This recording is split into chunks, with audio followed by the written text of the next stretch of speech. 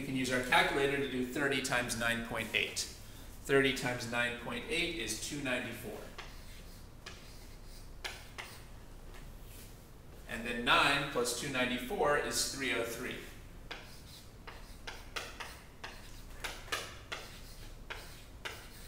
Now notice that this is not the final velocity. The final velocity is not 303, it's the final velocity squared that's 303. So we still have to figure out what the final velocity is by getting it by itself. We've got to get rid of the square on the left-hand side. How can we get rid of the square? Well, we always use the do the opposite technique. What's the opposite of squaring something? The opposite of squaring something is taking the square root. So we're going to take the square roots of both sides. Let's move our work up to here. So what happens when we take the square root of the left-hand side? Well, that gets rid of the square, and we're left with v final y. And now we have to take the square root of the right-hand side. And now we have to think about an issue that we've mentioned a couple of times previously in this series of videos and also in the previous series on general one-dimensional motion. There's really two square roots. There's the positive square root and there's the negative square root. So we better figure out, are we taking the positive square root or the negative square root? In some problems you need to pay attention to both roots, and in some problems you should only pay attention to one. Well, what did we expect to get in this problem? Well, we know that when we hit the ground, we're going to be moving down. We've already said that on the downward path, our velocity is down. We know we're going to be moving down on the downward path, and we know that down is our negative direction. We chose up as the positive direction, so actually, we should ignore the positive square root here, and we should only pay attention to the negative square root. You don't always pay attention to the positive root. Sometimes you need to pay attention to the negative root. In this case, we're moving down when we hit the ground. That's our negative direction, so we should only be paying attention to the negative square root. We can use our calculator to find the square root of 303, which is 17.4. Approximately 17.4. The calculator will give you the positive root, but we know that what we really care about is the negative root. Let's put our sign on that, meters per second. I don't remember if I've mentioned this before, but I want to remind you that in these videos, I'm not really paying any attention to the issue of significant figures. I'm not trying to round my answers off to the correct number of significant figures. It's good to use the correct number of significant figures, but just for simplicity and clarity, I'm not covering that issue in these videos. So whenever I round something off in these videos, I'm just rounding it off to whatever feels good. So you should not think that this is the right number of significant figures. I haven't worked that out for this problem. I just kind of felt natural to round this off to 17.4. All right, so if your instructor cares about significant figures, you'll have to learn about that someplace besides this series of videos. We're just rounding things off to whatever feels convenient.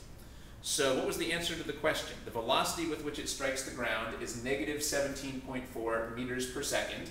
Now, of course, that's only going to make sense to your reader if they know that you chose up as the positive direction. So if you say that the final velocity is negative 17.4 meters per second, you better also have clearly indicated that you've chosen up as your positive direction.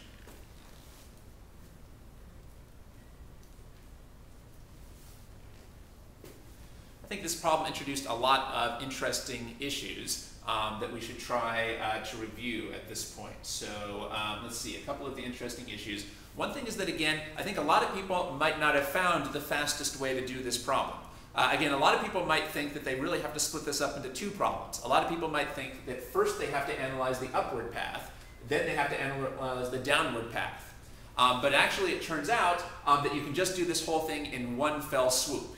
You don't need to do upward and then downward. What it comes down to is we really don't care about what happens at the peak here. Because the peak was neither the initial nor the final point. All we really care about is what's happening at the initial and the final points when we're doing kinematics. That's a key lesson to put in your notes. When we're doing kinematics, all we really care about is what's happening at the initial and the final points. If you know what's happening at the initial and the final points, you can kind of ignore what's happening on the rest of the path. So I think a lot of people here would have first tried to figure out what was happening at the peak. But the peak is neither our initial point nor our final point. So it turns out we can ignore it. Now, it's possible to get this right if you split this up into more than one step, but it's good to see the fastest way of solving it. The fastest way to solve this is to ignore the peak and just do this in one step. So if you go back to your systematic 5-step method, remember the 5-step method, step 1 was start by drawing the path. And one of the things that I mentioned you should do when you draw the path is indicate the initial and the final points. I hope that's something that you've been in the habit of doing, but this is one of the first questions we've done where we've seen how useful it is to be very clear in your mind about what the initial and the final points are. I've usually just been putting in dots for the initial and the final points, but because it was so important on this problem, I actually put the letter I to indicate the initial point and the letter F for the final point. That's actually not a bad habit. If there's any doubt what the initial and the final points are, you can label the initial point with an I and a final point with an F. And one big advantage that we got from that is that we saw that the peak didn't matter. It didn't matter what was happening at the peak because the peak was neither the initial point nor the final point. As we've just been discussing, you can solve a kinematics problem just by focusing on the initial and the final points. You don't have to focus on anything that's happening between the initial and the final points. So that was one big lesson here. We can do this problem in one step by just focusing on the initial point when we leave the cliff and the final point when we hit the ground. We don't have to separately figure out what happened at the peak because that was neither the initial nor the final point. So when you're doing step one and drawing the path, don't skip the step of indicating the initial and the final points. That can be really crucial for kinematics problems. And it's a good habit anyway because that's going to be very crucial when you go on to other problems later in physics as well. Anytime you're dealing with changes like displacement, which is the change in position, it's crucial to indicate the initial and the final points. Let's start getting into that habit right now. Let's see. Now, something else that came through, I think, very clearly here was why we've been so conscious or even paranoid about the signs. You can start to see from this problem why it's important to really be paranoid about the signs, because that's one of the biggest sources of mistakes. I think to many people it might feel weird to say that the displacement was negative 15 meters, but hopefully you can get to the point where it doesn't feel weird. The displacement simply tells you how your position is changing. Well, in this case, our position was changing downwards. We started at the initial point on the cliff, and then ultimately we moved downwards to the final point. So our displacement was negative 15 meters if we choose up as our positive direction. That'll be clearer if you remember that displacement is not the same thing as distance. A distance can never be negative. A distance can never be negative. Remember, a distance is like what your odometer would read. Well, your odometer never reads a negative number. But a displacement can totally be negative. If your displacement is in the positive direction, the displacement is positive. But if your displacement is in the negative direction, your displacement should be negative. Well, the best way to deal with the signs again is make sure that you're always thinking about the signs by always writing down the sign, not just in front of negative numbers, but also in front of positive numbers. If you always write down the sign, even in front of positive numbers, that forces you to always be thinking about the signs. And then you're more likely to pick up on what the sign is on a more difficult problem, like the one that we just completed.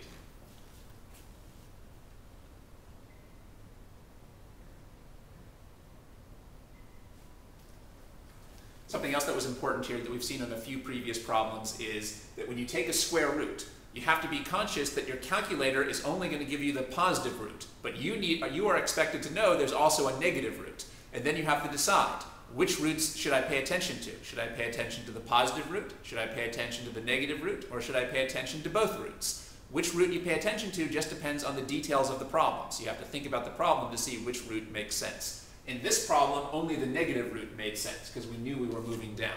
On other problems, we might want to use the positive root or maybe even both roots.